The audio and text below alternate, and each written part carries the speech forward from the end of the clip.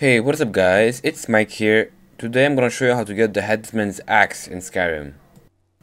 So to get the Headsman's axe, you first wanna talk to Attar. You'll find Attar spending most of his time in the castle tower in Solitude. So go inside the castle tower and go down the stairs on the left to go inside the castle tower dungeon. When inside the dungeon, stay on the second floor and go to the most southern room. There you should see Attar. If he's not there, wait until about 1 PM. So now you have two choices. Either you kill Attar to get the Headsman's axe from him, or you do a quest for him and get him as a follower. If you get him as a follower, you can just ask him for the axe and he'll give it to you. If you want to kill him and there is a guard in the room, wait for the guard to leave and then kill him while he's not looking.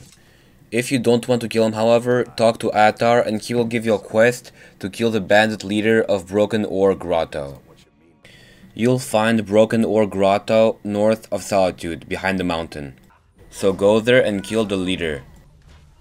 After he's dead, go back and talk to Attar. Tell him that the bandit is dead and Attar will be available as a follower. After that, tell him to follow you and initiate a trade.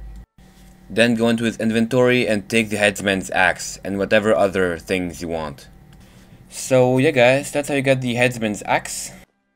As always, if you enjoyed this video, don't forget to leave a like, comment, favorite and subscribe, and I'll see you guys later.